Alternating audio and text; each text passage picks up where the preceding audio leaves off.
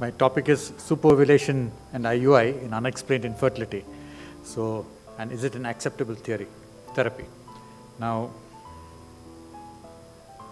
okay, so the aim is to create an awareness regarding unexplained infertility, and I'll also talk about the diagnosis, controversies, and management.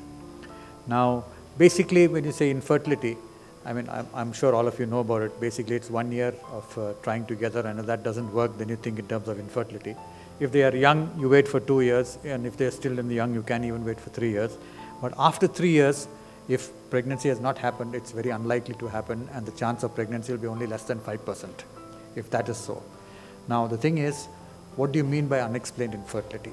Now, in patients who have unexplained infertility, their ovulation is normal, and when you do a scan, the uterus is normal, the ovary is normal, the AFC count is normal, and ideally you should also evaluate and look for tubal patency. And of course, male factor also has to be checked to make sure there is no abnormality on the male factor. Now, other things also that you need to look at is basically also make sure that there are no physical or endocrine abnormalities, and then also in some situations, if you think it's unexplained infertility, you also check for ovarian reserve, and that is something which is fairly new with regarding unexplained infertility, because there are some other new things also which have come up with regarding to unexplained infertility. So this is basically how you make a diagnosis of unexplained infertility. Now, the question is, does unexplained infertility really exist? When you say unexplained infertility, it means that you really don't know why pregnancy is not happening, and therefore you call it unexplained infertility.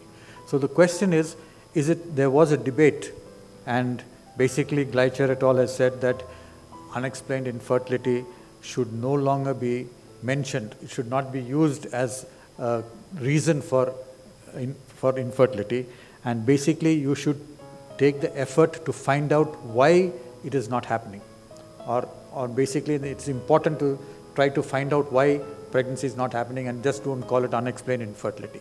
So that is one thing that Gleicher et al. Was pushing on. The second thing was the debate Bhattacharya et al. From the UK, and basically what he says is that it does not need to be removed, and that is basically because an accurate diagnosis is difficult, and therefore you can call it unexplained infertility. And even if you do have some sort of a diagnosis, you're not going to change the way of treatment. The management will still be the same, so therefore you can continue to call it unexplained infertility. So basically the question is a diagnosis invalid? Is it really valid? And basically one thing that you need to remember is that sometimes in unexplained infertility, it's difficult to find out what the reason is. Now, one thing is it could be due to some subtle factors, and those subtle factors are something maybe with follicular development or ovulation or luteal phase problems, or sometimes if the semen count may be along with the WHO criteria, but it may be on the lower side. So also there could be some cervical factors. So all those sort of small things which is very difficult to identify could be one of the reasons for unexplained infertility. Then of course you look at endocrine problems, genetic problems, immunological disorders. Then you check if there is a problem with ovarian reserve, especially in older patients. If they are 35 plus, then taking a diagnosis of unexplained infertility may or may not be the problem. Then of course they also say DNA problems with male factor, and nowadays generally DNA evaluation is not a standard procedure done on a regular basis. It's only done for certain particular situations. But some people do say now, if it's unexplained infertility and pregnancies are not happening, this is something which also needs to be looked at, but not confirmed, and it is not evidence-based is still not confirmed with that. Now, the thing is, you look at it from a different way. If you're going to look at all this sort of thing, then you're going to be much more expensive. You're going to do so many more investigations, but finally the treatment options are still the same. It is not going to change very much. And that is why the people say that it is really not necessary to go ahead and say unexplained infertility is not a really good thing, and you should sort of throw it out and then only try to find out what the reason is and then treat accordingly. But then finally the treatment is almost the same. Now, if you look at the NICE guidelines, they say unexplained infertility, do not offer ovulation induction, do not tell them to have a fertile period for 2 years, if they haven't conceived with a fertile period, offer IVF. And what they have said is, do not offer IUI with or without ovarian stimulation in patients with unexplained infertility.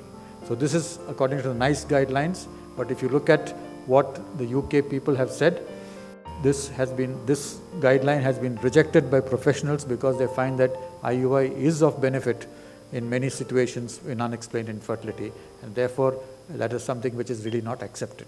So this is some of the controversies with regarding to unexplained infertility.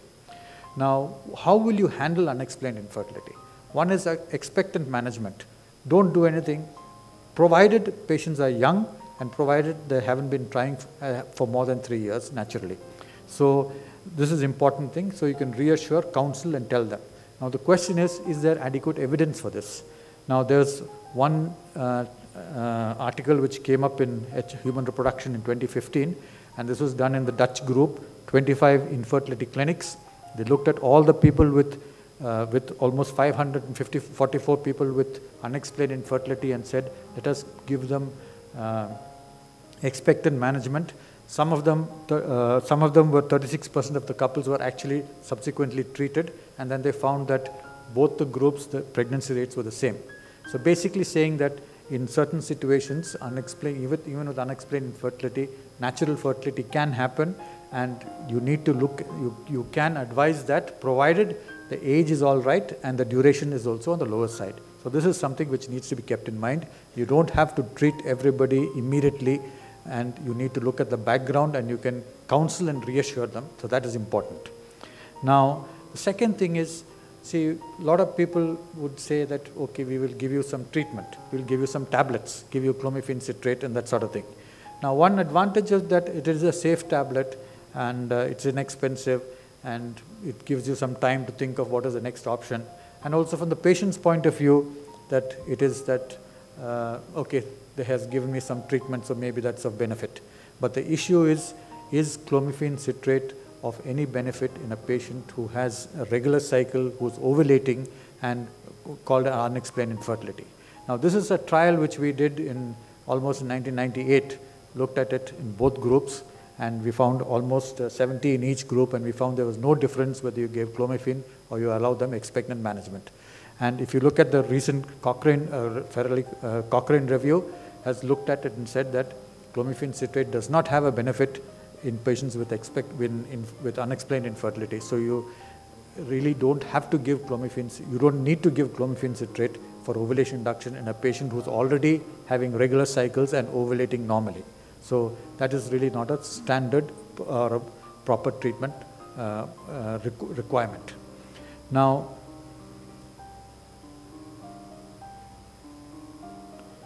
the next option is basically in thinking in terms of intrauterine insemination. Now, the advantages of that is basically you're increasing the gamete intensity.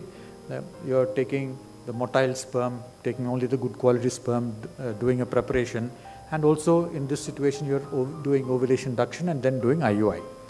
Now, the other thing is also you're bringing the gametes together, right? Because by doing bypassing the cervix, if the cervix has got a problem, bypassing the cervix, and also insemination into the intrauterine cavity. So this is the advantages of doing intrauterine insemination in this situation. Now, IUI can be done for a natural cycle or a stimulated cycle, and stimulated cycles can be either with clomiphene or ideally with clomiphene or with gonadotrophins, and sometimes people use a combination. Now, the combination is generally used to bring down the cost because gonadotrophins are a little more expensive. So that is the reason why combinations are used. But generally it is either tablets or injections is what is generally used. And also the question is what is the difference in pregnancy outcomes when you use the different methods of doing IUI. Now, if you look at what do you mean by superovulation. Now, induces development of generally more than one follicle. Now, how do you do it? You give it either oral or injectable drugs, and you increase the number of dominant follicles, and also by that doing this you may also be correcting the subclinical problems that could be there. The disadvantage is that it can be a little expensive, but also it needs to be remembered that hyperstimulation can happen, And also when you have hyperstimulation or you have too many eggs, then you have what's called multiple pregnancies. Now the question is superovulation, when you say more than one, the question is how many when you say superovulation, and that is an important thing. Now basically for IUI, you have to have very strict rules regarding saying that when it is more than 3 follicles of more than 18 mm, then you should not think in terms of doing IUI, or if there are more than 5 follicles which are more than 12 mm, right? So because this is the problem with risk of OHSS and risk of multiple pregnancy. Now risk of OHSS really doesn't happen in this situation, because even with IVF, when you have 10, 15 eggs, you're not going to have OHSS. It's more with if it is something like more than 20. But even then, occasionally it can happen even with when you're doing IUI. So this is something which needs to be kept in mind.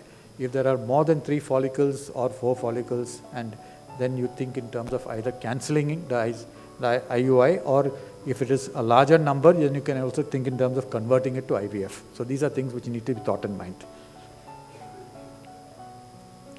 Now, there are trials which have looked at what's called as oral superovulation methods, and all of them have looked at CC plus IUI versus expectant, no difference. CC with timed intercourse versus expectant, no difference. But they found also that they've also said that gonadotrophins with IUI versus expectant was no difference. But if you look at the Cochrane review, it looks at IUI natural cycle versus expectant management, they found no difference. So that is, so the natural cycle IUI may not be of very much difference, but when they looked at stimulated IUI cycles was better than when only with IUI natural cycles. So stimulated cycles definitely had a better response.